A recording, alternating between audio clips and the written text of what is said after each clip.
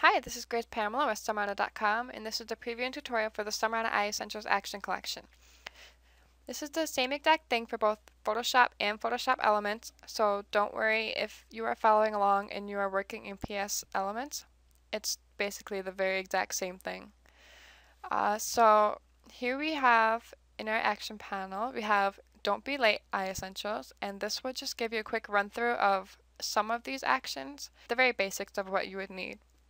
And then down here you have individual actions that are more detailed, like the goodbye under eye circles and the goodbye wrinkles. Those are not included in there just because they take more detailed work. And then if you go further down, you have tools. You have zoom in, zoom out, fit on screen, resizing and sharpening, all that fun stuff. So I'm going to go ahead and start the Don't Be Late Eye Essentials action. Press play. Okay, next we have to choose the color that we want under our eyes. This is lightening the under eye circles.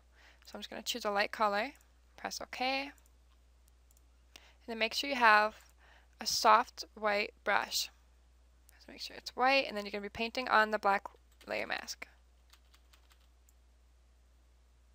Go ahead and paint right under. This is just going to lighten it up a little bit. Now we have the luminous eyes. Just going to bring this out a little bit so you can see it. And this will brighten your eyes. Then we have awakening. Make your paintbrush nice and big. And this swipe over the whole eye. And that can kind of even things out if you have one eye darker than the other. Or else you can just go ahead and do both. Or you can run the action again and then run it over the darker eye one more time. Then we have whiten eyes.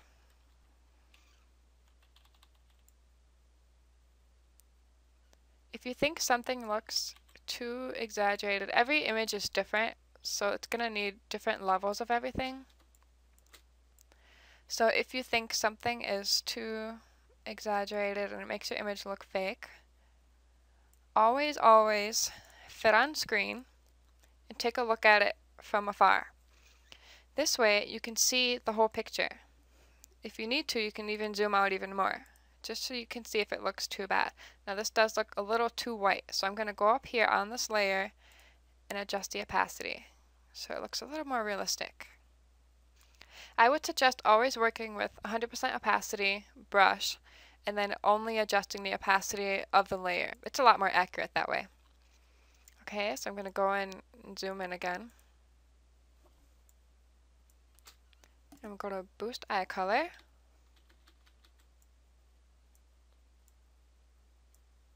Again, I can adjust the opacity.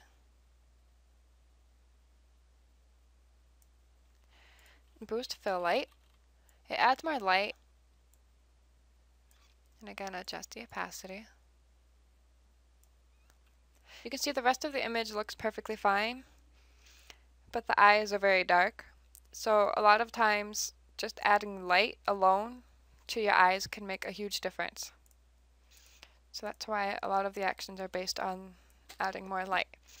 And then here it says boost catchlights, but this image does not have any catchlights. We will be adding that later.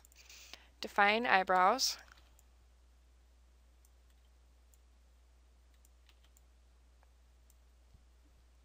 Darken eye details. This is for any eyelashes, any like eyeshadow, your pupils, around the outside of your eyes.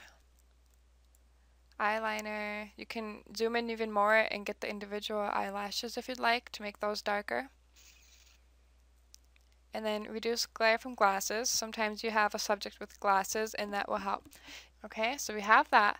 Now I'm going to go down and create some custom catchlights. And if you don't catch anything in this video tutorial, there are little notes in each action to help you along as well.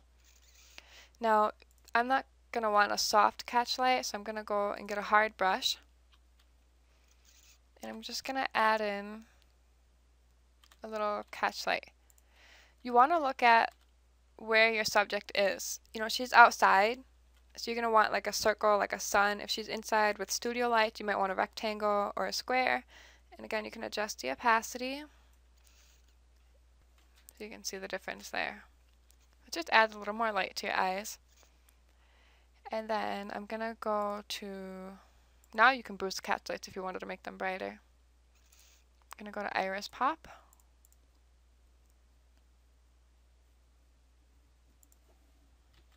I'm gonna go get a soft brush again.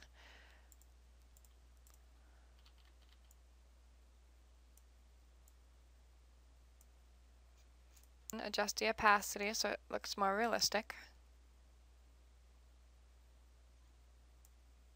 And then I'm going to go to open shadows. This is adding in more light.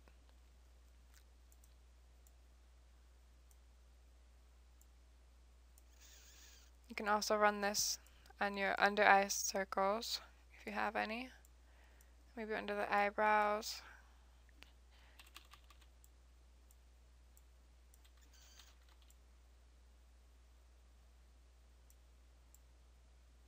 There you go. Just adds a little more light.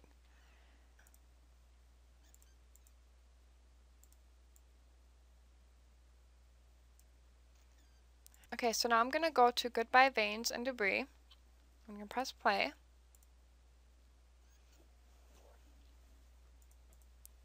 Just press enter on your keyboard to make the messages go by faster once you get used to them or know what you're doing. Okay, so for this one, you have the work on this layer only. So you're only going to be working on the gray layer here. And you want to make sure that your healing brush is selected. It should already select it for you. But just in case, I want you to make sure you click the healing brush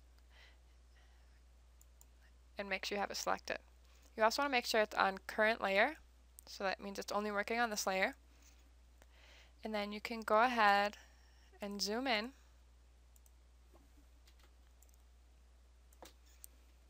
And you want to get rid of any debris or veins on the eye or on the skin.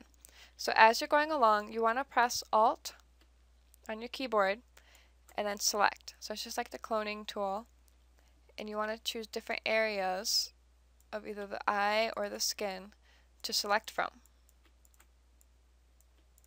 So if you're working on the eye, you want to choose an area that's nice and white to get rid of your veins.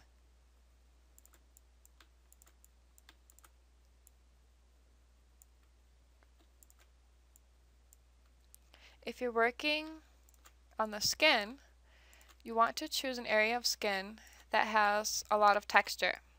That will keep it more realistic looking. So you want to choose, you don't want to choose a washed out area like right here, a blown out area, and you don't want to choose a spot that has a bunch of freckles or hair or anything like that. You want to choose an area that has a lot of texture. So I would probably choose right here, maybe even sometimes the forehead. You can get loose stray hairs here from like the eyebrows. You can get dirt from makeup, all kinds of things. So just press Alt and then paint over it.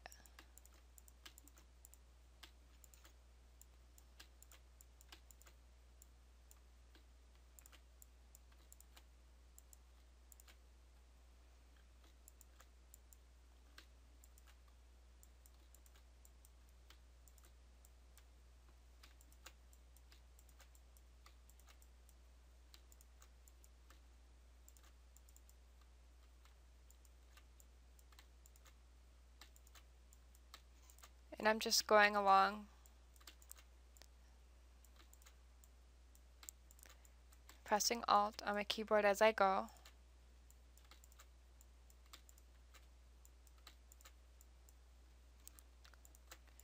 Getting anything that sticks out.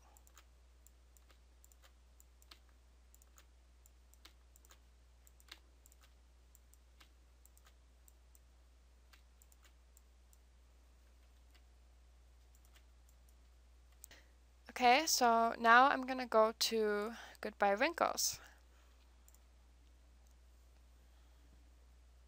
And this is the same exact thing, only we are working on the wrinkles.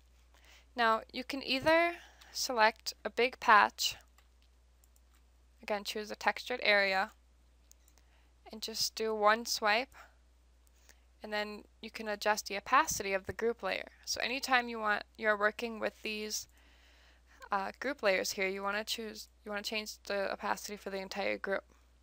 So 100% from far away it doesn't look too bad. You always want to look at it from far away. So it doesn't look horrible, but sometimes it might look too fake. So you want to adjust the opacity to where you want it to be. Now that is with the big brush. So I'm not going to do that because I prefer to do small brushes because that looks even more realistic. So you want to choose a small brush and choose from an area with texture and just go over your wrinkles.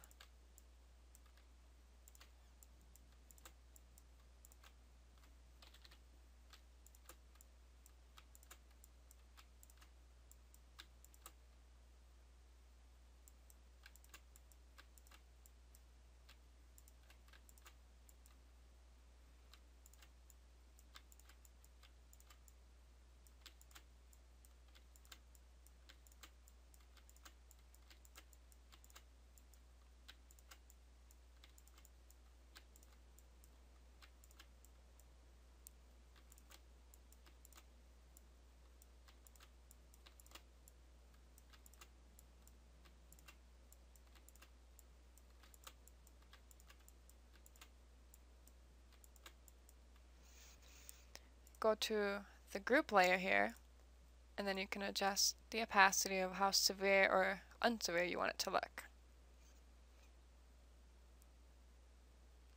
Here you go. And then also, if you make a mistake, let's say you don't like this area, you want it back, click the white layer mask, choose a soft paintbrush, make sure it's black, and you can just paint that right back in. Everything that you just did, you can paint it right back in. So here's the before and after. Make it a little more realistic. And then you can do the same exact thing for goodbye under circles. You can lighten them more, the first action that we did. You can lighten around eyes. I like to do this one I like to highlight under eyes. I'm going to choose a light patch of skin around her eyes. And I like to just kind of go in the arch. When you highlight the area under the eyebrows, it gives more light to your overall eyes. So that's why I focus a lot on the eyebrows as well as the eyes. So it adds more light. And then just any highlights that you see of the eye, you can go ahead and highlight that. It also makes your eyes look bigger and pop more when you add light in the inner part of your eyes. And then also the rim. Sometimes I like to do the bridge of the nose here.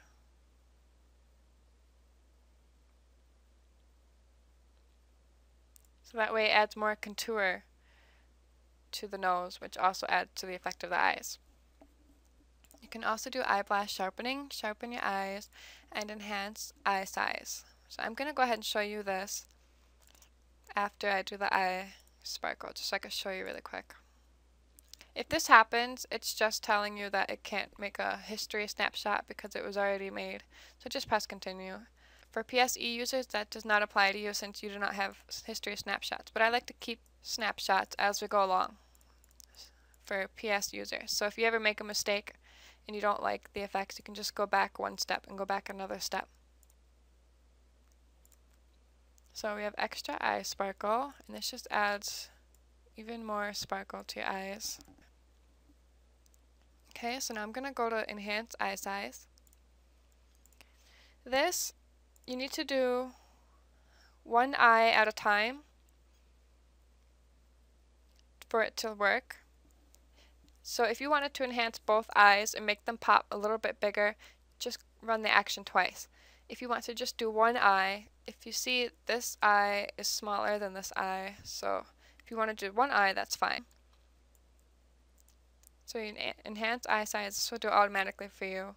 And this one will tell you to stop. Make sure you actually press stop after you read the instructions. So what happens is I'm going to press stop and press L. and this will choose the lasso tool for me. So after you have your lasso tool selected, go ahead and just trace around the eye. It does not have to be perfect. And then press play again. Okay, now we have enhanced our eye size, and you want to choose a soft black paintbrush, paint in the layer mask, and then just erase the hard edges.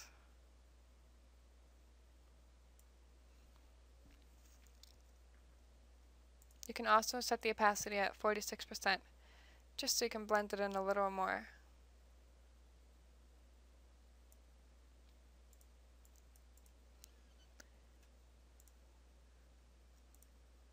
I'm going to go ahead and fit on screen so you can see.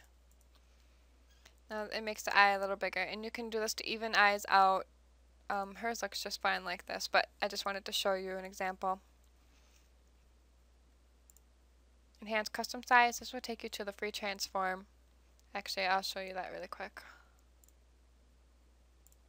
Press continue, continue, continue, stop. Press L for lasso. Again, just trace over the eye. Press play, continue. And this one, what you want to do, you can either hold the shift key and drag it, or you can select the link here and then just enter 102%, or maybe you want 6% or 1%. You can choose the size yourself. That's basically all that one does. I'm going to choose 3. Press continue. Again, just go over the hard edges. And there you go. That's how you do that. And that is how you run all of your actions. It's very simple. So I hope you like it. This was just a really quick run through, but here is the before and after of that image. The eyes are brighter, more colorful, perfect for portraits. So I hope you like the tutorial, and I hope you like your new collection. And thank you for watching.